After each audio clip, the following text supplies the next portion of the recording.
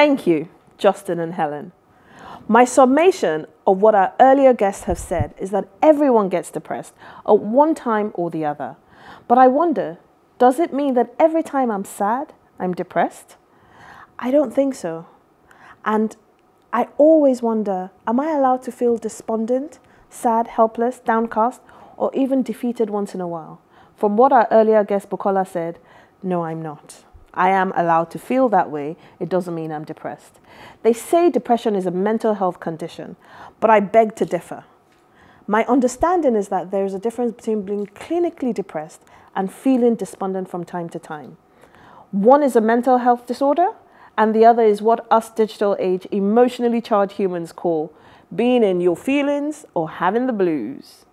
Doing my research on this topic has ended up confusing me even further, but luckily for me, the www.mayoclinic.org site simplifies depression as a mood disorder that causes a persistent feeling of sadness and loss of interest, also called major depressive disorder or clinical depression.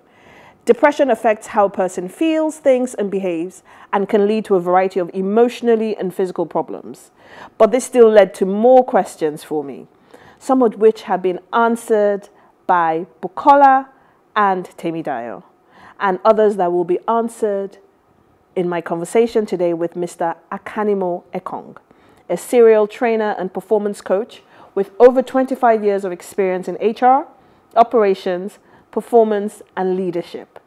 Akanimo has an MBA from Lagos Business School, is a member of the International Coaching Federation, as well as an internationally certified transformational coach and an accredited personality and emotional intelligence assessor.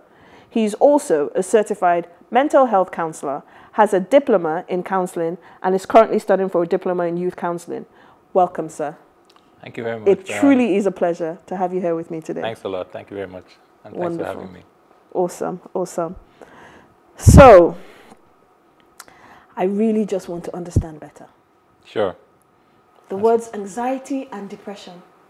What's the difference? Thank you. Commonly asked question. Anxiety many times focuses on what you're experiencing now and in the future. Okay. So the person has some fear or nervousness about some experience that he or she is facing. Okay. It may be, for some people, it may be boarding a plane. Okay. For some people, it may be speaking on air or, public speaking. So the person is afraid or concerned about something that he or she is experiencing now or about to experience. With depression, it's more around internalizing how you see. So the person is being very self-critical of himself or herself, and how he sees the environment. So you say things like, "I'm a loser. I can never make it. I'm not good enough. People don't like me." So you're being very self-critical of yourself. You're being very critical of the environment and how you experience things. So two different people will see something from a totally different perspective. Oh, this thing happened to me, or therefore I'm a failure. Or this thing happened to me, and the second person says, okay, that means I need to try harder. So Right. depression, you internalize it and feel worse about yourself and how. So in terms of how it's treated, the mental health practitioner sometimes it's the same things that you do, and I think I will share some of that later on. Sometimes maybe medication, talk therapy, but they are different. Okay, They are wonderful. different, yeah. Thank you so much for explaining that. So my summation is that depression is an elongated state of melancholy. So to that, I now want to look at young people. Sure. Because these days, a lot of young people are getting depressed and committing suicide or going into drug addiction. Unfortunately. So what are the signs that a young person is depressed? What are the things that a parent or an adult or a mentor needs to look out for? Okay, so our previous guest mentioned a couple of things. So like we said, like we say about depression, so all of us get depressed, all of us get sad at some point in time. Your favorite team loses, and then you feel sad, but most of the time for 1 or 2 days. you know, for you to be diagnosed as depressed, it has to be for over 2 weeks. And there are a couple of things. It can be that you have feelings of unworthiness, inappropriate feelings of guilt. It may be you're having difficulty concentrating or thinking, recurrent thoughts of suicide or death, increase in weight, decrease in weight. So you must have at least 5 of these symptoms over a period of 2 weeks for you to be diagnosed as depressed. Okay. And as I said, that's different from the normal stresses of life where you feel bad, you're in traffic. You mentioned you're in traffic and you get home, there's no light, oh, you feel sad. Or your favorite team loses, oh, you feel sad. That's the normal course of life. But for you to be diagnosed as depressed, it must be for a period of 2 weeks. So what we say to people is, what should you look out for? Look out for little things like, you know, someone's DPs normally has his picture or her picture, and all of a sudden it goes black. We should learn to care for one another. To be more sensitive. More sensitive. Why is that? This person normally likes going out for the movies or normally likes taking selfies and all that. All of a sudden, the person has stopped. They don't do that. Why? So just, can we step out of our shell? One of the things I do is I tell people that when you ask somebody, how are you? And the person says, fine. Ask again. Right. Just say, are you sure? Because many times, the first answer is our normal reflex. Yes. Yeah, I'm fine. I'm fine. We manage. But when you ask again, the person is like, honestly speaking, I'm going through X, Y, Z. Yeah, I see that. So we should just learn to be a bit more sensitive and care for one another. And the good thing about that, one of the things you've just said now is if somebody's DP changes, we're in a technology age. Everything is digital. So it's easy to pick up those signs. Very easy. You know, and if you're unsure whether that is a trigger, you wait for a period of time to see whether it changes, you know, and if it stays like that for a longer period than is customary for that individual, you know, then it's okay to ask questions. Or if the person doesn't post on Instagram when normally they would post 3-4 times a day. You know, those are things those are practical things that we can do to try and help, especially our younger people who are really the ones who live in the digital age. So I want to paint a scenario for you. My name is Olu. Yes, I am 25 years old. I got a first-class degree from LSE and my master's from Harvard. I plan on doing a PhD when I'm 40.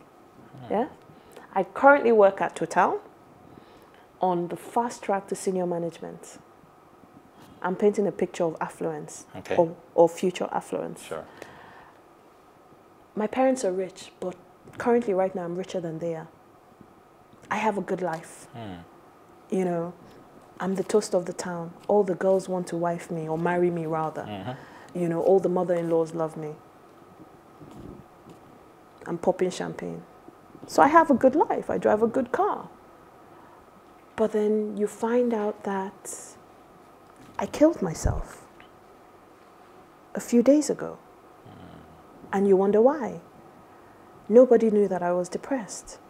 What do you say to that type of person? How do you notice that me, Olu, was actually going through depression? How do you counsel Olu's parents and loved ones that didn't know any of these things were going on? How do you help in that kind of situation? Because that is what we face on a very regular basis in the world we live in today. Sure.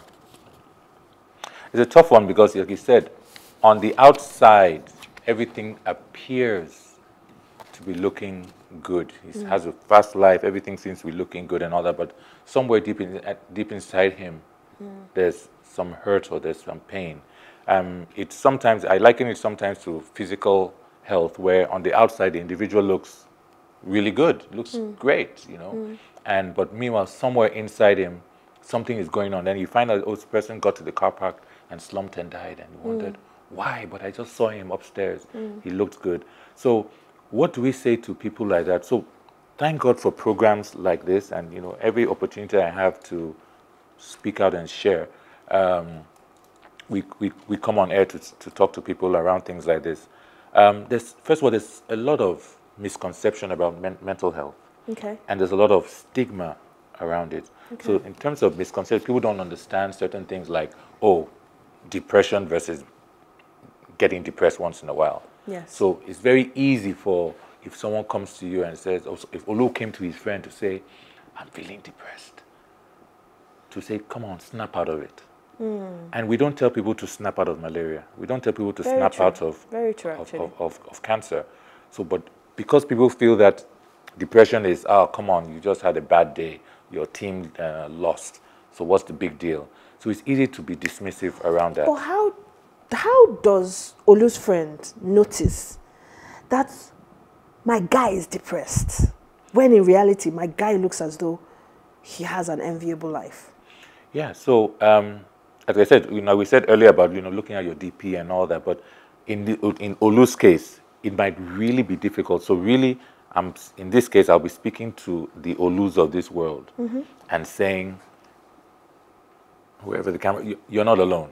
Yes. And let people know that people are going through stuff like this. I've counseled people in that same situation who, because of a program like this on the webinar, on TV, or just an article I wrote, they're like, oh, thank God, I thought I was alone. I thought I was the only person that was going through stuff. So programs like this help people to know that there's nothing wrong, you're not alone. Two, the stigma out there is one of the biggest hindrances to people getting help. I've had situations, and we're talking about young people and parenting.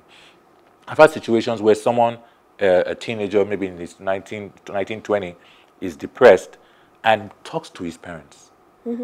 Mommy, I'm feeling this way. And I've had cases where the parents are like, don't disgrace us. Don't say this. Which is very normal, which happens a lot. God forbid. And, puts the person aside. I've also seen situations where the boy is coming out of depression and the parents, he's talked to the parents, and the parents have more or less held his hand, said, we're here for you, and brought him to my office to say, look, my son needs help. So, again, different strokes for different folks. So let me touch on the parent who says, God forbid, don't disgrace us. We'll pray it out of you. Let's take you to the pastor. What do you do in that situation? I take a deep breath because it's very frustrating. I had a situation about 3-4 months ago where someone had graduated, first class 2-1, and the parents were like, but feeling very down and really was in a critical stage of depression. But the parents were like, don't disgrace us. No, don't do this. And because someone knew that I was a mental health practitioner, mentioned it to me. And I said, you know what? You need to, if the parents won't take action, you as a relation and all that, can you go there and, in a sense, physically drag her out of that house and let her to get help? And that's what happened. So we speak to parents out there to say, look, if your child is going through depression and all that, that's it. Why take it personal? Why say, oh, you're disgracing me? Again, it's a lot of ignorance and people don't know. So we're hoping that parents out there who are listening to programs like this ask their children how they are. One of the things I've seen in counseling young people between 18 to 29, and by the way, so many of them have either tried, not so many, but like maybe 30-40% of them have considered committing suicide, are going through depression. And, my little, if I do a little analysis, one of it is parental pressure. Pressure of, you must read this course. Now, when we were growing up, parents would say, you know what, you must either read math, you must either read engineering, medicine, pharmacy, law, and I think accounting. And we survived. Yes. But nowadays, you don't tell people in this generation to read a particular course. You may not like the fact that they want to do photography or they want to be a chef, but you can guide them. You can have conversations with them. The interesting thing about what you've just said, I was lucky. My family was lucky in the sense that my mother knew from an early age that her daughter is an art girl, So I remember wanting to do math for A-level because I was considering doing architecture at the time. And my mother was like, you better don't go and fail. Better find another subject that you're good at. Sure. So my parents never pushed me to do the traditional courses. However, they pushed me to work bloody hard. And I think that's usually where the difference is. A lot of the times, sometimes as parents and also as children, we don't understand that even if you're going to say you want to be a chef, what your parent is actually trying to tell you is, okay, can you show me that you're determined, that you're focused, that you're disciplined, Sure. and that you have the ability to do the work that is required to be the best chef that you can be. Yeah. But the challenge now is the parent isn't communicating it like that. Yeah. They're saying, And then there's a breakdown in communication. Yeah. Last week we talked about communication, and now we're talking about depression, and we're talking about the younger generation. Sure. They're all connected. Yeah. You know, so so the thing that I'm getting from what you've said is, as parents, we need to be more mindful of our children. We need to be more aware, and we need to understand our children's personality better, because that understanding and the ability to communicate that we understand can be the difference between that child going into depression and then having suicidal thoughts or tendencies, or actually even going all the way to commit suicide. We need to talk to them. We need to get them to see that as much as we want them to do well, let them have that comfort that even if they go out in life and mess up or make mistakes, that there's still that love. So many times, and a child that I heard of that committed suicide in a secondary school or university, it was the belief that if I don't do well, my parents won't love me.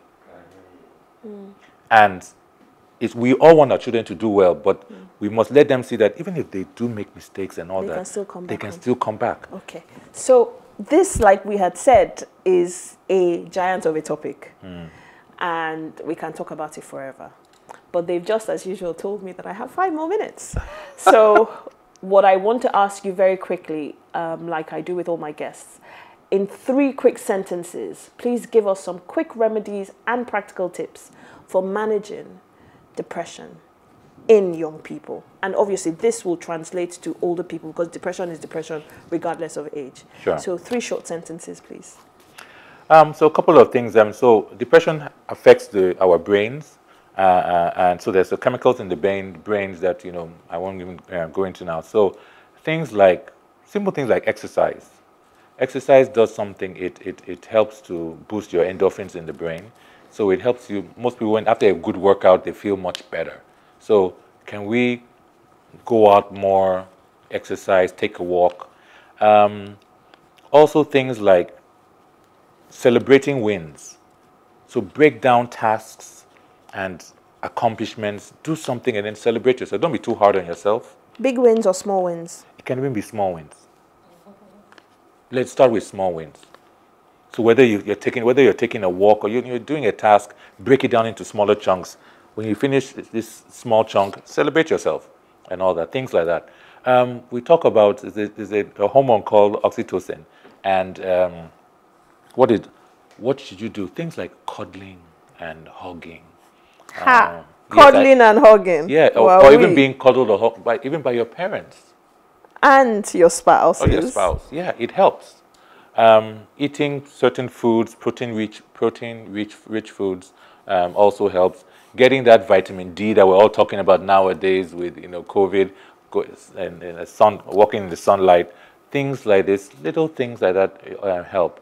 When during the NSARS program, I put out my number and my details out there for people who are going through anxiety. I got so many calls.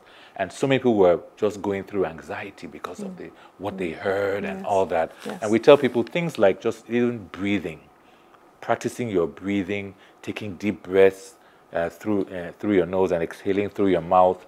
Just learning to practice things like that. Like we said, exercise, watch a comedy, have some dark chocolate. They're just little simple tips. And as we say, those were lots and lots of tips. If symptoms persist after 2 weeks, then see a mental health. So those were lots and lots of wonderful tips. And I do have to quickly say before they kick me off, is that I 100% agree with you, because I'd been feeling a bit despondent and melancholy over the last few days. And when I woke up this morning, I posted a video on my Instagram handle. When I woke up this morning, I listened to Tracy Chapman and I exercised for 30 minutes. And that made a huge difference. Yeah. you know, I forced myself that I must exercise, I must make it a priority. And that is something that I'm slowly beginning to cultivate. And it made a huge difference to my mood, to my state of being, Sure. you know, and it helped me get out of that feeling a bit down in the dumps, you know. And when you talk about celebrating wins, my brother is an advocate for celebrating wins, and he's always telling me when I'm feeling a bit down in the dumps, he's always saying to me, celebrate your wins, your little wins. So when I do something good today, like 2 days ago, I drank 2 liters of water, I said, that's a win. Yeah. So those are wins. By the time Yeah. the wins pile up, you begin to feel better about Feel much yourself. better, You know, so I really do understand what you're saying, and I am so thankful to have you here with us today. Thank you. And for some of the tips that you've given us and some of the insight you've given us, I'm really grateful.